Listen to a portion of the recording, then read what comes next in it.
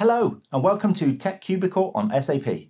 In this multi-part video series, I'm going to show a complete end-to-end demonstration of the power of Ansible Playbooks for SAP, the free open source automation capabilities brought to you by the SAP Linux Labs community.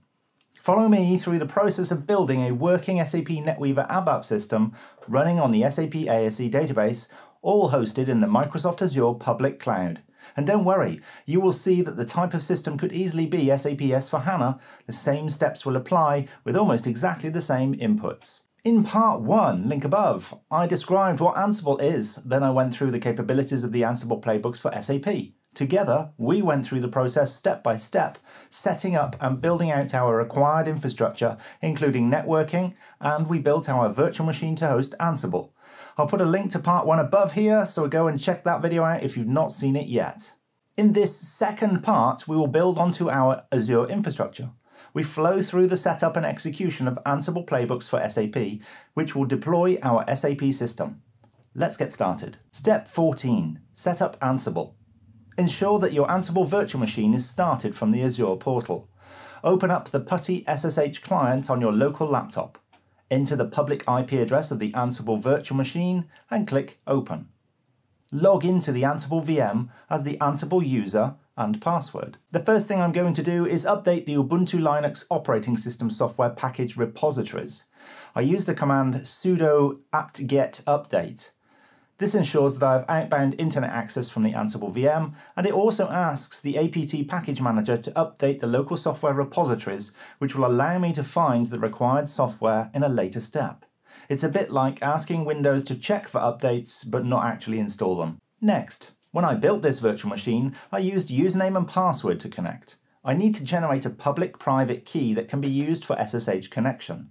I check that no key already exists by listing any files called id_rsa in my user's home directory. I use command ls-l $home ssh id_rsa. No files are found, so I'm able to create a new key pair. I use command ssh keygen -trsa -n -f $home.ssh id_rsa. Now I have a key pair. I need to tell the SSH service that I'm authorized to log into my own system as the Ansible account using my SSH key. I do this by trusting my own public key. The trust is created by appending my public key to the special file called authorized_keys, which is stored in my home directory. I use command cat $home.ssh id_rsa.pub and output it to the authorized keys file. Next, I test the trust is working by using SSH to connect back into the Ansible VM, like a loopback, using the key. I use command ssh ansible user at lnx ansible01. It prompts me to confirm that I trust the target server I am connecting to, and of course I do. I'm in. I have now connected back into the same virtual machine as the same user, but instead using trusted public key authentication. I can exit from the connection now. The Ansible Playbooks for SAP have a dependency on the Python programming language. Let's check the current version of the system installed Python environment. I used command python3 ---- version. Excellent. So we already have version 3.10.12 installed because we chose correctly to use Ubuntu 22.04 as our virtual machine image. To be able to install some of our required dependencies, we need the Python package manager, which is called pip. I use command python3 -m pip -v. This confirms that pip is not currently installed in our existing Python environment. So I download the pip installer, I use command curl and then the HTTP address. This will download the installer to a file called getpip.py. Now we run the pip installer. I use command python3 get -pip.py --user. We can ignore the warnings. The message at the end tells us it has been deployed for our user account only, not a system-wide deployment. One of the recommendations is to create a virtual Python environment to provide consistency even after patching the operating system. If we didn't use a Python virtual environment, then patching the operating system could introduce changes to Python that could break Ansible and our playbooks. I use command sudo apt install python 3.10-vm. Notice that this is an operating system package and is specific to our version of Python.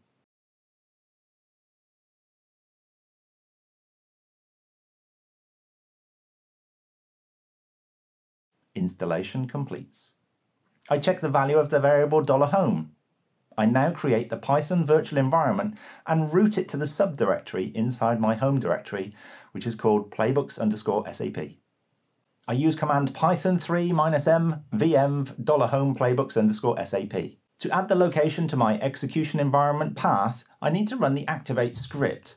I use command source $home playbooks_sap/bin/activate. This will need to be done each time I initially log into the virtual machine before I run the Ansible playbooks. I didn't do this at this point in the demo, but we can go ahead and ensure it gets executed each login. I add a line to my Linux login profile to do this activation process automatically each time I log in. I use command echo source $home playbooks_sap/bin/activate, and I output it to the .profile file. Going back to the prior step, let's check where Python is now executed from. I use command which Python. You can see it's running from my virtual Python environment. Checking the version of Python, I use command python ---- version. The same version as came with the operating system because it was deployed from that version. Now we have the virtual environment, I need to install Ansible and also the Ansible Playbooks for SAP prerequisite Python libraries. I talked about these in part 1. They get installed using pip.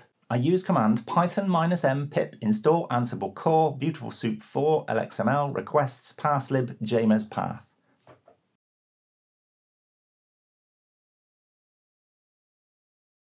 Done. Our demo environment is hosted on Azure. To allow Ansible Playbooks for SAP to make API calls to Azure, it needs the Python SDK and some other Python dependencies. All of those requirements are in a text file stored on GitHub on the internet. We can tell pip to install libraries by giving it a URL location of a text file, which is a list of libraries. I use command python -m pip install -r and then the URL. This essentially causes pip to read the URL to get the list, and then from the list it goes and downloads and installs the libraries. You could put the URL into your web browser to view it if you like, it's just text. We're now going to create a new subdirectory under our home directory to host the Ansible Playbooks for SAP. I use command make dir -p run_playbooks &&cd run_playbooks. Now we have a location for deployment, I can run a curl command to download version 1.02 of Ansible Playbooks for SAP from GitHub and uncompress the zipped file into the new subdirectory. I use command curl -l and then the URL and pipe it through to tar. Listing out the file contents of the current directory, we can see that I have a new directory called ansible.playbooks_4_sap-102. And switching into it, we can see further subdirectories. Moving into the deploy_scenarios directory and listing, this is where each of the deployment scenarios are stored in their own subdirectories. I'm going to choose the SAP, NWAS, ABAP, SAP ASE, Sandbox directory. To get to this location from anywhere on the server, I can use command cd $home/run_playbooks/ansible.playbooks_4_sap-102/deploy_scenarios followed by a slash followed by the deployment scenario name. Listing the contents of the SAP, NWAS, ABAP, SAP ASE, Sandbox directory, we see some YAML files. One is called ansible_requirements.yaml. This contains Ansible Playbook collection requirements for this deployment scenario. There will be one of these files for each deployment scenario. We need to use Ansible's own module manager to download these requirements. I use command ansible-galaxy collection install ---- requirements file and then the name of my requirements YAML file.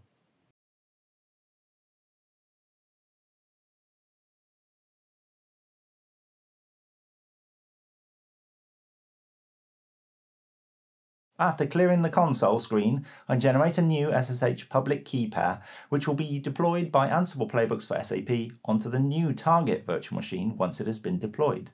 The key pair is used by Ansible Playbooks for SAP to log into the target VM so that it can set up and then download the SAP software media. Let's generate the key pair. I use the SSH keygen command as follows. Notice that the target VM hostname is in the command. The output file is also named with the target VM hostname, so that if we were creating a number of these, we would not be overwriting the files. Change permissions on the file. I use command chmod. To define our variables for the build process, it will need us to remove unused sections of the configuration file. Before we do this, it is beneficial to create a copy of the original file and work on the copy instead. This way we can always start again if we mess up. If everything goes wrong, we can always just redeploy the Ansible Playbooks for SAP entirely by re-executing our curl command that we used earlier. Let's copy the configuration file. I use the cp command.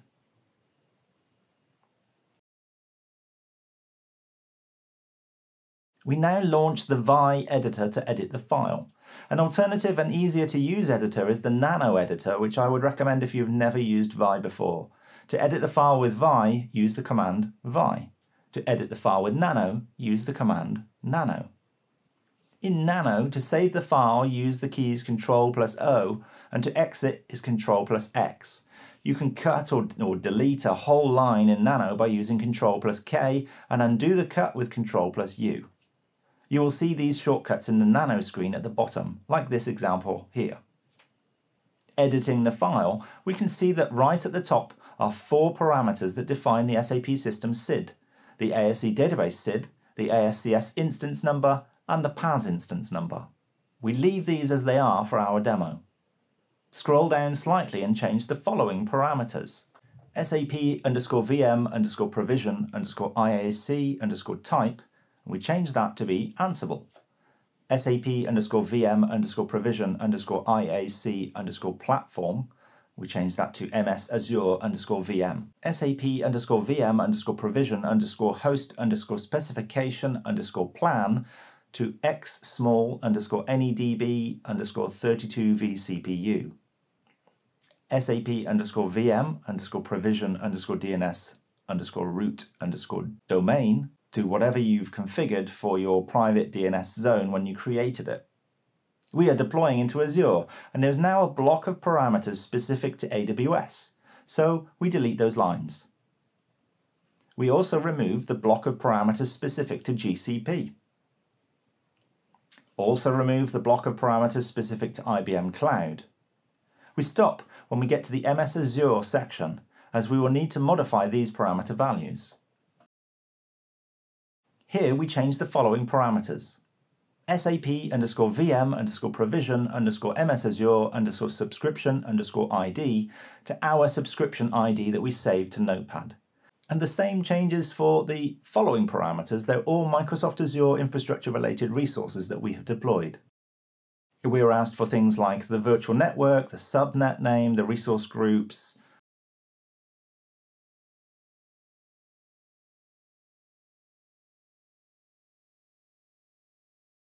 changing the Bastion public IP, we use the private IP instead, because we are already inside our Azure virtual network already. We set the SSH parameters to utilize our keys that we generated. We continue down the file and now remove the block of parameters for overt,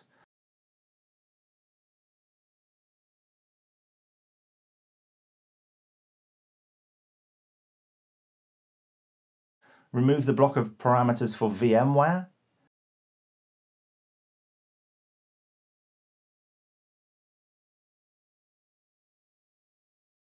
and near the end we see a block of parameters for SAP software installation media downloads which we need to adjust.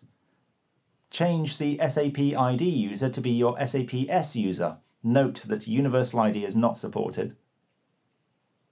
Adjust the download directory to be /sapmount/software, and then we choose the template of the deployment scenario that we would like to deploy. In this case, we're doing an SAP NetWeaver ABAP stack that's 752, the base support package stack, and it's running on ASE database. To save the file in Nano, use Ctrl+O, then Ctrl+X to exit. If you found that you may have made a mess of the file, then you can recopy the file from the original using the cp command as we did before. That's the first configuration file changed. We also need to edit Ansible_extravars.yaml file, and this one is much more simple to do. We see in this file it has the password definitions for the SAP system. The first thing we need to change is the software definition for our deployment scenario.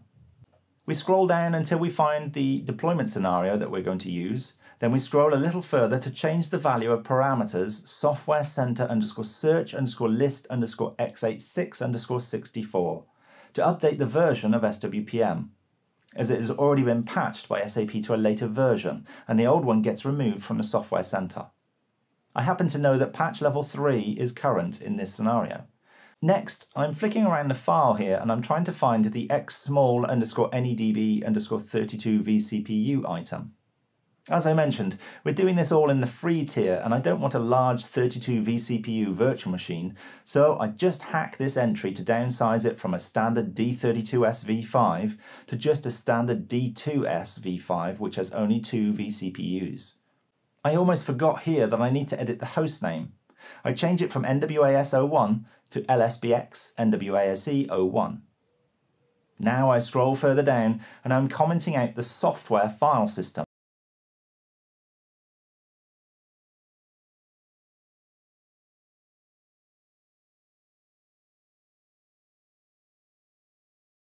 If you remember in part 1, I mentioned that a D2 VM only supports 4 data disks. Well, with this software disk, that makes it 5, so I have to remove it. It's okay though, because in the first configuration file, I specifically mentioned SAP Mount software as my target media location, and you can see that SAP Mount is still going to exist. It's in our list. That's it. We save our changes. Step 15. Executing Ansible Playbooks for SAP. We're now ready to execute our playbooks. I use the command Ansible-playbook and I give it the Ansible Playbook name and pass in the 2 configuration files that we've modified. You can see the command adds the 2 configuration files to the command line here on the end. We get a lot of output whilst it executes. The virtual machine NIC is created first, then the virtual machine is created and the NIC is attached. At this point, I got an error and the execution stopped. After some investigation and multiple runs at this, I came to know that it's a timing issue, with the VM not being ready for connection in time for the playbooks to connect to it. The later versions of the playbooks should resolve this.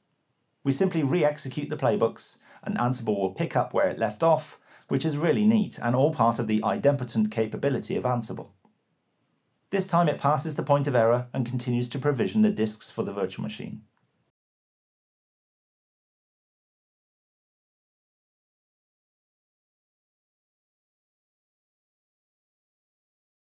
After some operating system setup, it's now downloading the SAP software to the SAP Mount file system that it has created. If you get download errors at this point, it is likely to be that certain software versions are no longer available. You'll need to go back into the configuration file and adjust the file names after looking on the SAP Software Distribution Center to find the file name. Before it runs SWPM, Software Provisioning Manager, the playbooks are setting the operating system up to meet the prerequisites for SAP installation, otherwise SWPM will fail with errors.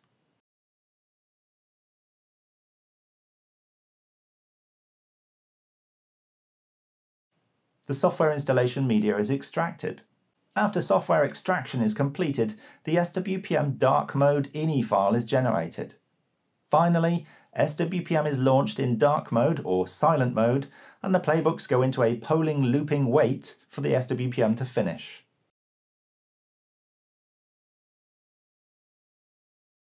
My installation took until poll 78, which is 78 minutes. At the very end, you get a nice summary. The main thing to check is that you have 0 failed entries. The number of OK, changed and skipped will vary depending on the tasks that were needed and whether it was re-executed at any point. I'm going to connect into the new SAP virtual machine from the Ansible virtual machine. I need to use the private key to log into the target VM because we don't know any passwords. I use command SSH-I, the key name, and then a couple of parameters to adjust the way the SSH connection works, followed by the username and an IP address of the target VM. I'm in. I use the PS command to check what is running on the virtual machine. Lots of stuff. Let me filter that with the search string and I use the SID. I use the command ps-ef, pipe that through to grep for this SID, which is N01 in lowercase.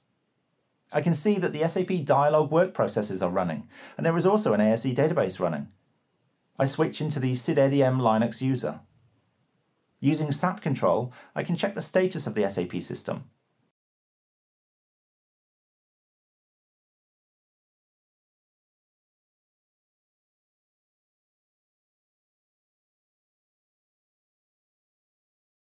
The end entries show as green. All instances running normally. I can now check the ASCS instance processes.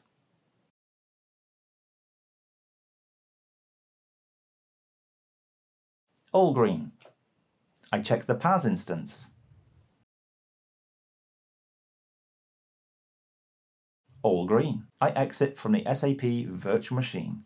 If I now wanted to connect to SAP, I would need to open up the network security group on the subnet SNET SBX UKS 01 to allow TCP ports 3201 and 3601 so that I can connect to SAP via SAP GUI. Again, I suggest you only allow from the My Computer item as the source value on the NSG inbound allow rule, just like we did when we allowed the SSH port back in part 1. Don't forget that you'll also need to add a public IP address resource onto the SAP virtual machine as well as adjusting the NSG itself.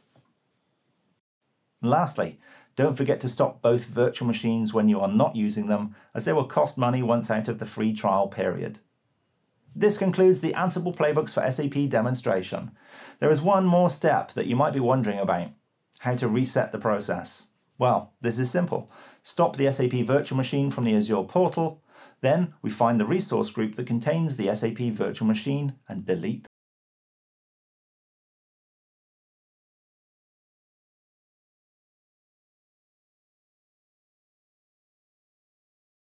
This will take care of all items that Ansible Playbooks for SAP deployed, and you can then rerun the deployment. At the end of the practices, you can follow that same process for deleting all resource groups. You will also need to remember to remove the DNS entry that has been created by Ansible Playbooks for SAP. It's very similar to adding the entry like we did in part 1, but this time it's deleting the entry for the SAP virtual machine. At the end of your practices, you can follow that same process for deleting all resource groups so that you don't get billed for anything. An empty subscription costs nothing. Summary. In part 1, we created a whole Azure infrastructure to host our Azure virtual machine and some infrastructure prerequisites for our new SAP virtual machine. In part 2, we set up our Ansible virtual machine to run Ansible, deployed Ansible Playbooks for SAP, and then configured our deployment scenario. Finally, we executed the playbooks, which provisioned a new SAP virtual machine, downloaded the SAP software media onto it, and installed an SAP ABAP system running on an ASE database. Hopefully you have seen how easy or complex automating SAP can be, and if nothing, you may have even seen that automation can experience errors and exceptions because everything needs configuration, and sometimes the amount of configuration is quite complex. That concludes our second part. In part 3, I will show how we can automate the entire end-to-end process. At the end, I will be able to copy and paste the code into the Azure command line interface to build and deploy the entire setup. This will give me a complete reusable demo landscape setup within minutes, which I can tear down at the end of the demo. As always, reference links are in the description down below. Drop me a comment, give the video a thumbs up, and most importantly, subscribe to the channel. Thanks for watching. Bye bye.